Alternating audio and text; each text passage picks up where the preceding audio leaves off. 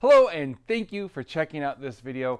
Real quick of what you're about to watch. So this is a recap after about 2 hours of gameplay on Evil Dead the game. I'd been playing as Ash and some other characters and been just discussing different topics about demons and being possessed and demonology, all this kind of stuff. And at the end of the video, I went full screen and I just did a quick recap. So this is by far is not an in-depth kind of study or anything like that. There'll be more stuff coming out. This is just a quick recap of some of the things we talked, but I thought there was some value in it, and it might benefit you if you're interested in the subject. Come back over time. I will update the description as I produce more and more content on this subject, but there's some really good resources in there. A couple of things I referenced. I thought it was worth pulling this out and making this its own little clip. So without further ado, let's jump into it. All right, I'm going to take just a minute, recap some of those things. So demons are real, right? Demons are most likely and most commonly believed to be the angels that when Lucifer is cast out and rebelled against God followed with him. They can possess a person, but it's unlikely. It's going to take a while, a lot. You're going to have lots of opportunities to get off that path. It's going to be a consistent thing that you're moving towards. You want to stay away from things if you are feeling, so there's oppression, which is going to be pretty common. Christians, you're going to probably, as a Christian, you're going to be oppressed. You're going to have, especially, not just because you're not doing well. A lot of times it's like when you are digging and you are deciding to read your Bible more and learn more, a lot of times you'll face some demonic oppression, right? Because of you're pressing in and they want to fight back against that.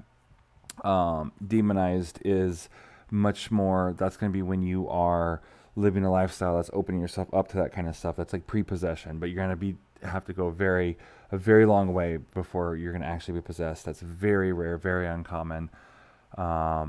Especially, in America, it's going to be drugs, alcohol, mind altering substances, things like that, to really over a long period of time to give up your control and let them in.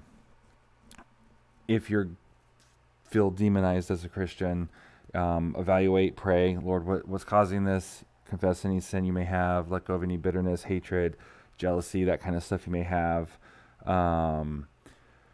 Spend time in prayer and praise and worship, right? Get some good music. I'd go to sleep with it if you're having dreams or stuff at night, especially if you're seeing manifestations, like and seeing demons, they're talking to you, that kind of stuff.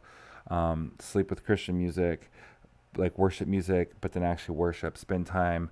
I'd go over and I'd go through a whole routine of thanking God for who he is, thanking him for what he's done for me, aka forgiveness of sins and all that, and setting that right, knowing who I am positionally in him, and then spending time in worship, right? And then really spending time in worship. I'd really do like a Tony Robbins style state change by like going through for like as long as you need to, half hour if you need to, before bed, of all the blessings of God, everything he's done for you, and really change your state, right?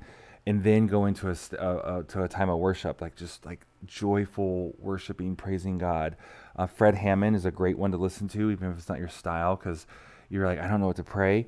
Just sing, put on and sing Fred Hammond songs. He's going to tell you what to say and just mean it, right? So that's a great resource. Interesting little theory, like I was talking about how demons, maybe that those angels are actually like what we call like more of like an overseer role, like what we call, well, in this game, how that would work out. My arm looks really funny on the camera with the distortion. Look how skinny and long it looks. That's really funny. Look how skinny my arm looks, like all sickly skinny. Anyways, so in this game, an example of that would be when you play as the demon, that would be like that, that based on that theory would be like one of the fallen angels, right? And then the little creatures that are spawned, the little lower leans and stuff, would be like the demons, the demonic, like the cursed spirits from the Anakin, right? So interesting theory. Go study it for yourself if you want to. Again, you should never spend too much time and be too interested in demons or angels. The whole point is God, and so we read our Bible to learn about God and grow closer to God, not to learn more about demons or even angels. And you can get too, like some people even worship angels. They get too far off of that kind of stuff. Derek Prince, great resource. go read or go watch a bunch of his YouTube videos on demonology and whatnot. He's got some really good books. One of them is Blessings and Curses. That's really, I've given that to some people. If you reach out to me, Jared, Jared at, oh no, let's go in, I don't know which email address to use. Message me on here, leave a comment here, or on any of the things. Leave a comment, it's probably going to be the best way.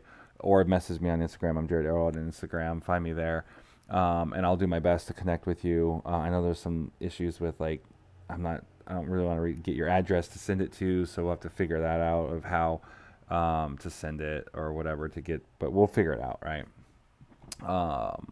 Probably send it from the church, so it's not like I'm getting your address, and that, because I don't want to be weird like that. So we'll figure that out. What else? What else did we go over? Oh, the main thing is just remember that this isn't like a battle of good and evil like in the game. You're not fighting for victory. So in this game, you're fighting for victory, right? You're either the survivors or you're the demon. And if you're the survivors, you're fighting for victory. Well, as a Christian, you're not fighting for victory. God has already gotten the victory. He's already won. You're fighting from victory. You're fighting to enforce. So, big difference. Well, what's the difference? Go spend some time researching that. But God and Satan are not like good and evil opposing forces. God is much more powerful. God is all powerful. He's already won the battle. So if, as a Christian, you have hope, you have victory in there. If you're not a Christian, just turn to him, right? Well, what does that mean? Well, if you're curious, if you're spiritually curious, but you're not really kind of convinced, my suggestion is to read the Bible and just pray. Just pray. Prayer is just a fancy word of saying talk to God. And literally, I've heard so many testimonies of people who just started this way. God, I don't know if you're real. I don't even think I necessarily believe in you, but I don't know. I think maybe. So I'm going to read this Bible because Christians say this is your word.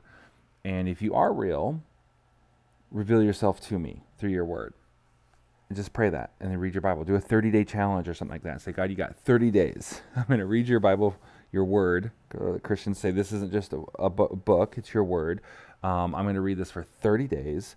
Reveal yourself to me. I'm taking the 30-day challenge, right? So that's a suggestion there for you if you're not a Christian. With that, if you have any other questions, leave them in the comments. Let me know. Like I said, I will be doing a full-on flagship piece of content on this. I'll have a lot more live streams as well. Let me know what you think of this whole Geek Church after hours. Is it like cool that we're able to get and dive into some of these other topics, deal with some, play some of the rated M games, get in some little deeper topics on things, or is it like, nope, super inappropriate, can't believe you're doing that, Jared, you're ruining the Geek Church brand? Let me know what you think. I'm also thinking about just some other ideas and whatnot, so let me know. Yeah, I appreciate it. All right, thank you so much for watching that. Like I said, check back in the future. I will update links and information on future content. Hey, if you enjoyed this video, I encourage you to check out the rest of the channel and the content. Do lots of gaming, superhero, comic book, and movie type content, of course, with spiritual application as well, and how it's going to affect your life. It's a great resource for anyone who is either Christian and into this kind of superhero comic-y type world, the geek world, thus Geek Church, or maybe you're just interested. Maybe, it's drawing you in. You're like, hey, you know what? I'm not a Christian, but I like some of the content. I invite you to stick around, hang out, kind of see what it is we're doing. Hey, but please, if you enjoyed this content at all, I ask that if you would like and subscribe. That's going to help us get the word out. It's also going to, you're going to get notifications when new episodes come out. We put content out almost every day, including games, streaming games, hangouts, online hangouts, and content like this and other stuff. If you're like, hey, where do I go from here? Go check out one of our flagship shows. I suggest First Play. So I'd go check the link in the description. Go check out the actual First Play review of this game. See you next time.